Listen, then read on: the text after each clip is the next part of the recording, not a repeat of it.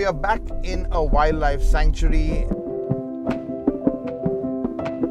and of course we are back in an EV, and this time we are in the famous Gir forest with this Audi e-tron.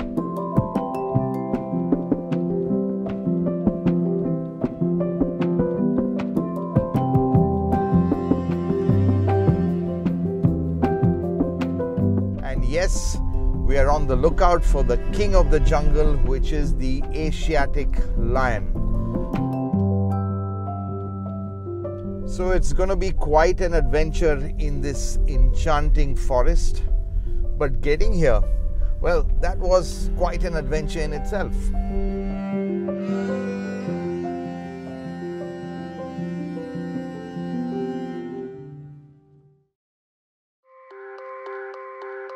I'm to meet the Audi e-tron in Ahmedabad, which Rahul has driven all the way from Mumbai, comfortably. So I already know doing long distances is not a problem. Our journey starts in Ahmedabad, where the Audi e-tron is waiting for us at the Fern Hotel. It's an early morning start and the e-tron is fully charged, and so are we. We just can't wait to hit the road. Gujarat's roads are smooth and straight, and we hold a steady cruise. It's an uneventful drive until we get to Rajkot, and that's when the adventure starts. The plan was to stop at a Tata Power charging point at one of the Tata Motors dealerships for a quick top-up, but things didn't go as planned. The fast charger kept giving some kind of error and we just couldn't get it to work. We tried another one at an MG dealership down the road, and that didn't work either. Now what? Well, we had no choice but to press on with mother range anxiety sitting heavy on our shoulders. It's at times like this the e-tron's good range comes in handy, and we managed the 320-kilometer drive on a single charge.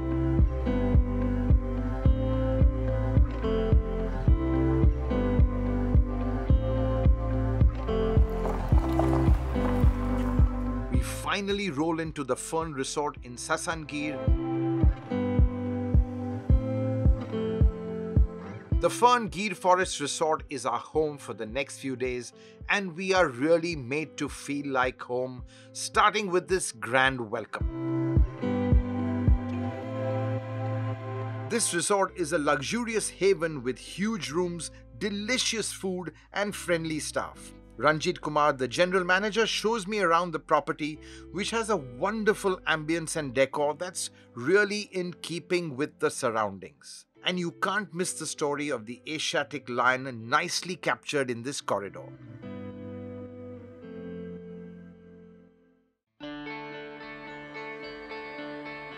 It's another early morning start the next day, and the idea is to get into the forest at the crack of dawn because that's when the big cats are most active. The Fern Resort is fantastically located and just a few kilometers away from the main gate to the park.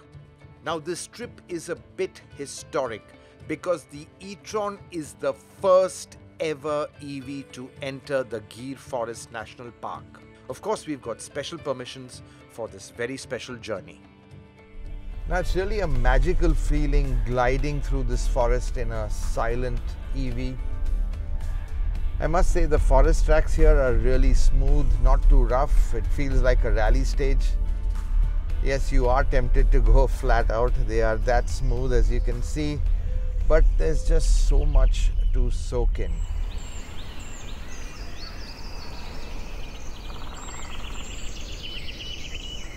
And soon enough, we spot our first lion that just killed a huge buffalo.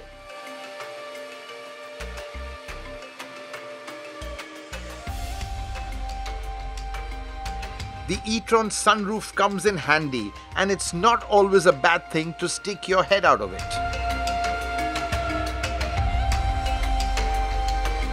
It was quite a gory sight watching this huge male lion gorging on his kill. But this is the law of nature.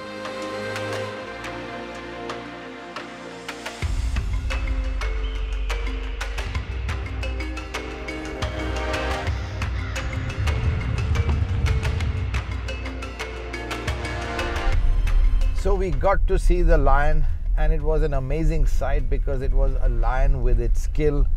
So that's a big tick off the bucket list. And now we are exploring the forest to see what other wildlife we can spot.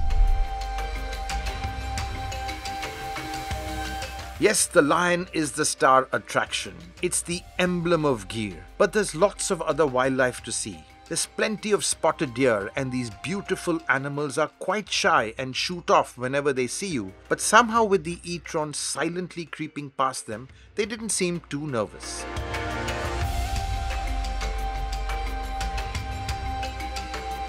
There's lots of nilgai too, and this rather large deer is what lions feed on.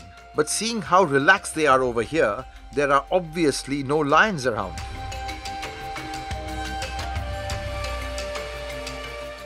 Wild boar too roam freely in this forest, but that's one animal others don't want to mess with. And then in the distance, basking in the sun and as still as a stone, we spot our first crocodile.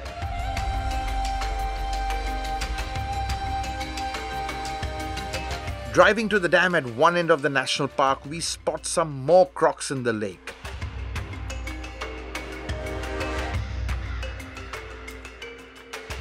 It's a fantastic drive down a long dirt stretch to this pristine spot where we get a great photo op. Some of the tracks in Gir are really rough, but the four-wheel drive e-tron takes it all in its stride. Now when you go off-road, ground clearance becomes an issue, especially in an EV where the battery pack is really low down in the floor. But this is one area where the e-tron scores, because not only is the standard ground clearance good, but you can even raise it further by selecting off-road mode, and yeah, you can just raise the car and you get a couple of extra vital centimeters. The e-tron feels at home in this surrounding, as if it belongs here. And I feel quite guilty sitting nicely ensconced in the comfort of this cabin whilst the photography team is being badly bounced around in the park gypsies. But there's one thing I can't get out of my mind. Yes, you guessed it, it's the range. So I've got one eye on the wildlife and one eye on the range meter. Driving a EV, you're always conditioned to do that. So let's see how much charge we have. Lost 15%, so still a good 85%. So yeah, can drive all day and no worries. And we did drive all day looking for more lions. And it was dusk before we were rewarded with the lioness and the most adorable cubs. This was the perfect way to end the day. And now the only thing left is to charge the e-tron. But this time we don't have to go hunting for a charger. We have one set up right inside the resort.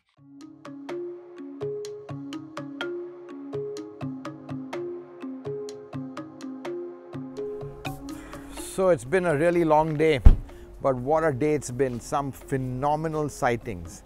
And tonight I can sleep well in the knowledge that the 95 kilowatt battery of the Audi e-tron is going to be fully topped up. And it's thanks to this, the Mindra EV station, which this company Mindra has actually got here for us. It's a DC charger, a 60 kilowatt DC charger. So to top up this battery takes just a couple of hours, and it's really easy to use.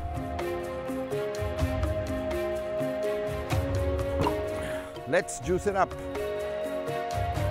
Press B. RFID card.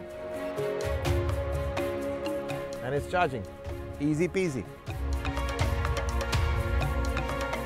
Thanks Mindra, your DC fast charger worked brilliantly and transformed my range anxiety into range ecstasy.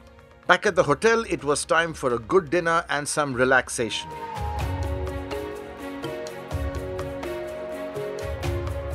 And the weather, it was just perfect.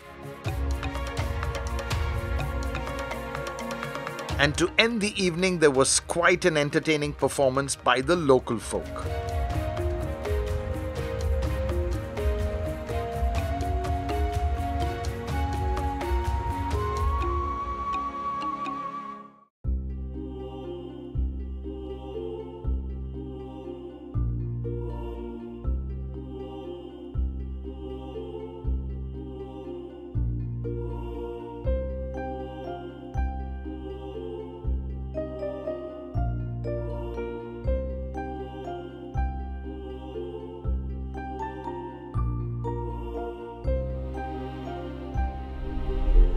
So day 2, all charged up, e-tron also charged up, and we are out looking for lions, and we've been pretty lucky this morning. We saw some fantastic sightings, lions on the road, and this one male which just drank and drank and drank at a pond, obviously very thirsty. So really a great start to day 2 as well.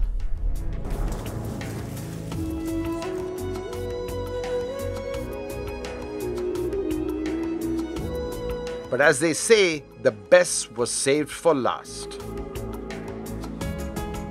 We were incredibly lucky to see this huge pride, cubs and all, sauntering past as if we did not exist. These magnificent cats have a special aura about them, a regal air, as if everything around them doesn't matter. And by just watching them at close quarters, you know why they are called the king of the jungle.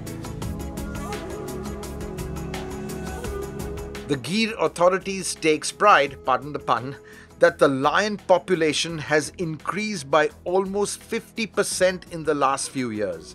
A true sign that their efforts at conserving this wonderful beast has worked. But quite honestly, you can never get your fill of this magnificent beast, which really is the king of the jungle.